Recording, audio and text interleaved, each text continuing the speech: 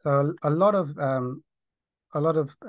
in my view, the thing of imagination, or fantasy, or thinking, um, is one of the mechanisms the ego. I mean, you could say that there is an addiction to ego. There's addiction to thinking.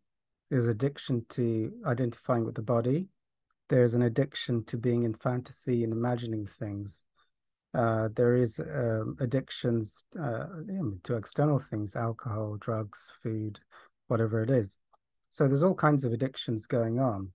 Um, and so fantasy is just another one. It's actually a very core addiction, the addiction to thought, and just being, and images are just a form of thoughts.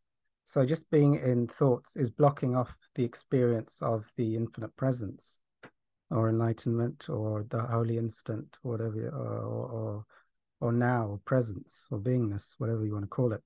So um, it's not useful.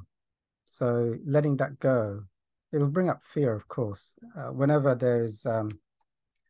something is released, it brings up fear. It's an old crutch. It's familiar, and brings up the fear of the unknown. But I would let it go. Does it serve a purpose? I would say no.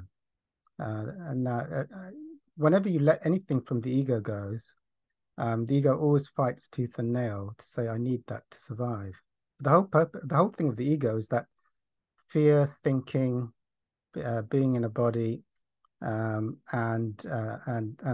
controlling and planning everything to death leads to greater safety.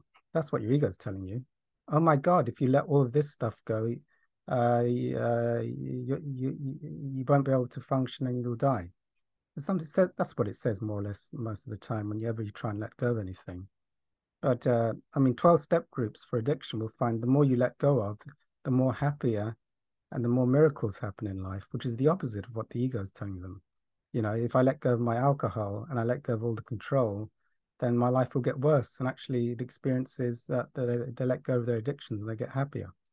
So, I mean, there is a caveat to once you get to enlightenment and you're letting go of complete identification with body and thoughts, which is an advanced level answer to a question, but I won't for this video. Okay.